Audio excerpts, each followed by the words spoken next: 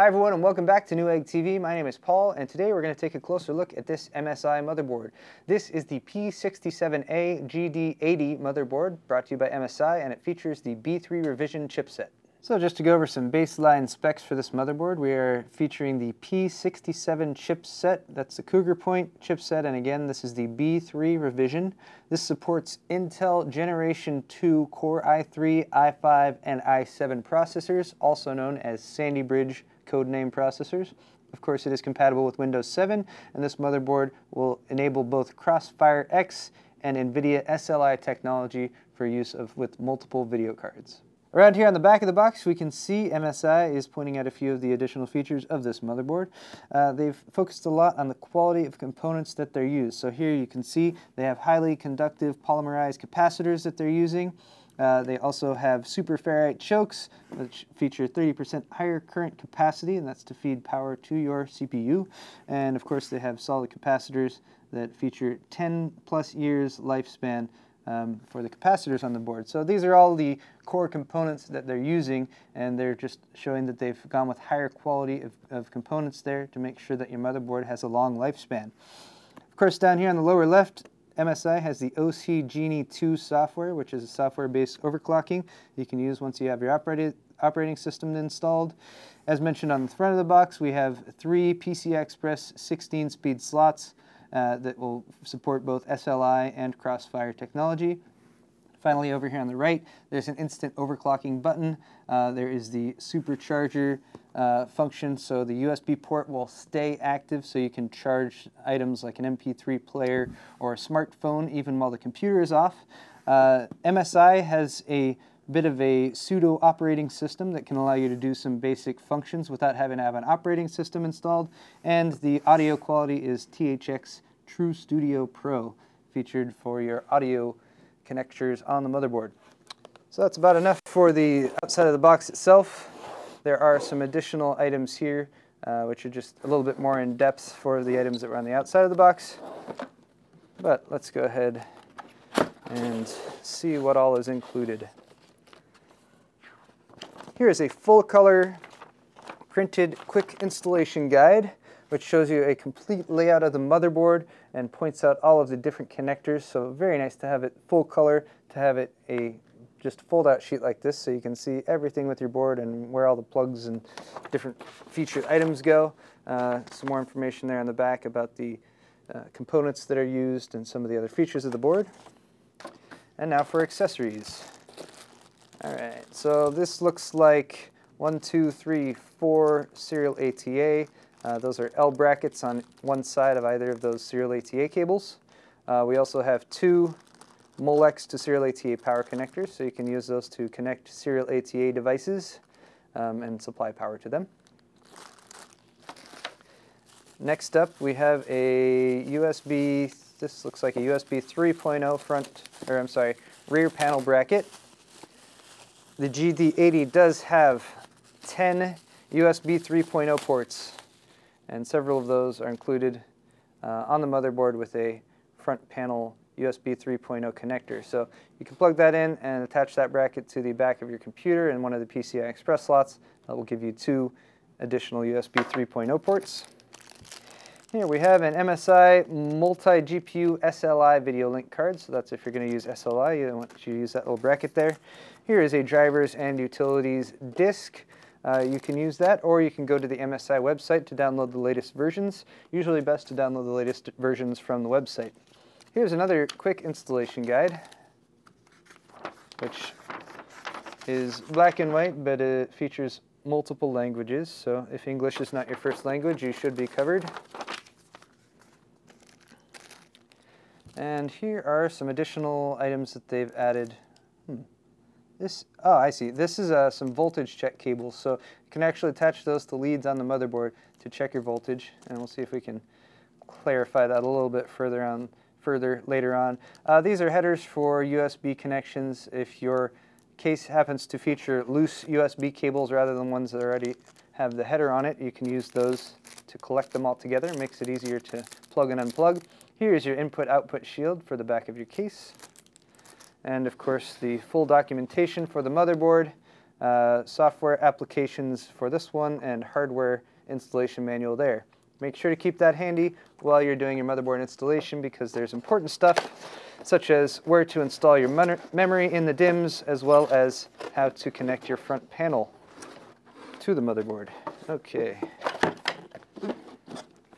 That is pretty much all that is in the box aside from the motherboard itself, and let's take a closer look at that. Alright guys, there is the MSI P67A-GD80 motherboard, B3 revision once again, in all of its glory. And let's just sort of start down here at the bottom, and I'll try to point out as many of the connector items that I can just by looking at it. So right down here on the bottom right, you have your front panel connectors. You also have 3 USB 2.0 headers you can route to your USB 2.0 ports on the front of your computer or on the back, depending if you have brackets. Next to that, we have 2 separate USB 3.0 front panel headers. Nice to have 2 of those. You could use this bracket for one of them for a couple USB 3.0 ports at the back of the case, and then if you have a case with a USB 3.0 header, you can route that to the front of the case. So there's definitely lots and lots of USB 3.0 on this motherboard. Next to that, we see the OC Genie button. That is MSI's simple one-touch overclocking feature. Next to that, we have motherboard-mounted power and reset buttons. So great if you're doing out of the case testing and setting up the motherboard to have power and reset buttons. It's a lot easier to hit those than to have to short the 2 pins on the motherboard front panel connectors. Moving right along over here, we have a front panel HD audio connector, so you can route that to your front panel audio connectors on your case. Over here on this side, we can see our THX True Studio capacitors and just generally the THX audio chips that are built in there. Of course, those route right up here to the audio connectors for your rear panel. And as long as we're over here on the rear panel, we might as well go over all of our input-output connectors on the back. Let me turn this to the side so it makes it a little bit simpler. So here are all of your audio connectors. Next to that, you can see 1, 2, 3, 4, actually let's just count all of the USB 3.0. 1, 2, 3, 4, 5, 6. All of these blue connectors are USB 3.0. So that's 6 right there, 2 more available from each of those front panel connectors, giving you 10 USB 3.0 ports in total. On top of these 2, we can see dual Ethernet ports, and I believe those are gigabit Ethernet ports. Just a moment while I double check. Okay. Confirmed. These are both controlled by a Realtek RTL8111E Ethernet controller, and those are both gigabit capable. Next to that, we have a couple eSATA ports right there with a couple more USB 2.0 connectors on top. Again, the USB 3 as well as FireWire. And we have a component audio out, coax. I'm sorry, not this is this is a coax audio out, and we have an optical audio out. Here is what is most likely a clear CMOS button right there, and then finally mouse or keyboard button. Finally, mouse or keyboard connector, as well as a couple more USB 2.0. All right, let's go back to the front of the motherboard, moving back up from the bottom. So here under our sticker, which is talking about the OC Genie overclocking,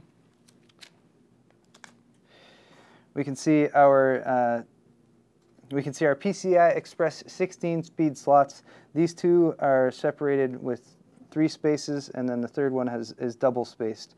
In between those, you have 2 standard PCI slots, and then you have a single-speed PCI Express slot right above that. I'm sorry, 2 single-speed PCI Express slots. One is right above the main VGA PCI Express connector. One other unique item that I actually have not seen yet on any motherboards, this right here is a power connector for PCI Express.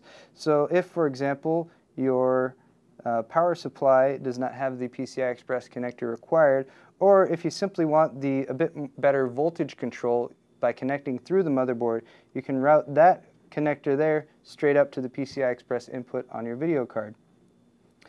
Next up, down here on the bottom right, this is actually the heatsink for our P67 chipset. Very nice to have a passive heatsink there because chipset fans tend to make a lot of annoying noise. Over here on the right side, we can see our serial ATA connectors. The white ones here our serial ATA revision 3, 6 gigabit per second. The 4 black ones here are serial ATA revision 2, 3 gigabit per second, and all of those ports are controlled by the P67 chipset. Next up over here, we have our 24-pin power connector scattered around the board in several different places. I can see one here, one here, one here. These are all chassis fan connectors. It looks like we have, I'm sorry, I shouldn't say scattered, they're kind of grouped. We have 3 chassis fan connectors, 3-pin connectors there if you want to plug in your case's chassis fans. Next to that is our memory slots. This is for DDR3 memory. We have 4 slots, so you can fit up to 4 DIMMs of DDR3 memory in there. Right above that is our CPU PWM connector to connect your CPU fan. Of course, right here is our 1155 socket, and as always, be very careful when you remove this protective panel and you're installing your CPU into this 1155 socket. Right here above the 1155 socket, we can see the heat spreaders for the voltage regulation units that are supplying power to the CPU. This is a 12-phase power design to provide you nice, clean voltage to the CPU, have plenty of overclocking headroom there. Next to that, we can see our ATX or EPS connector. This is a 4-pin or 8-pin connector. If you only have the 4-pin, you can plug that in, but you will be a little bit more limited on the voltage available for CPU overclocking. Of course, if you have a full 8-pin EPS connector, you can plug that in, and that will give you a little bit more juice for overclocking your CPU. And that pretty much wraps it up for the unboxing and overview of this MSI motherboard. Once again, this is the MSI P67A-GD80 motherboard featuring the B3 revision of the Cougar Point P67 chipset. I'm Paul with Newegg TV. Thanks for watching today's unboxing and overview. We'll see you next time.